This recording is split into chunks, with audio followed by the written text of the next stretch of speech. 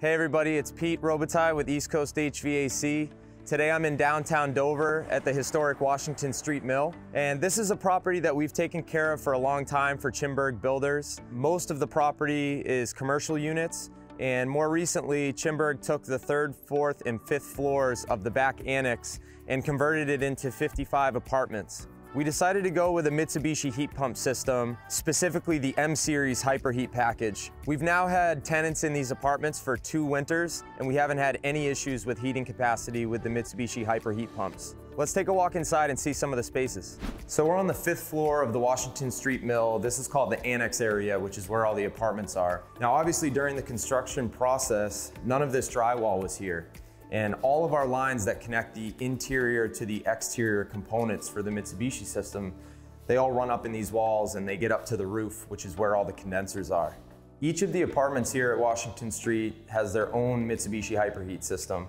So that consists of an outdoor component and indoor air handler hung on the wall. Some of the larger apartments have multiple bedrooms, so they actually required multiple indoor units.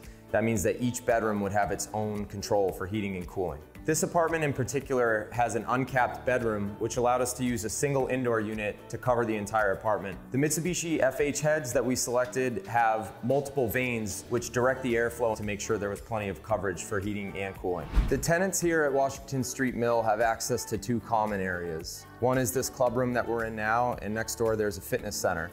And each of these areas is treated by its own indoor ductless head.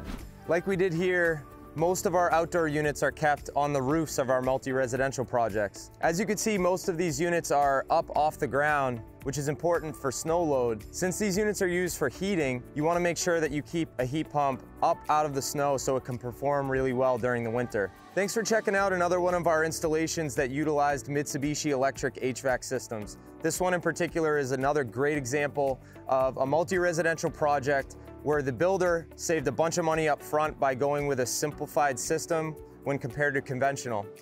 If you have any questions whatsoever about Mitsubishi Electric and how it might fit in your home or office, please give us a call or find us online, eastcoasthvac.com.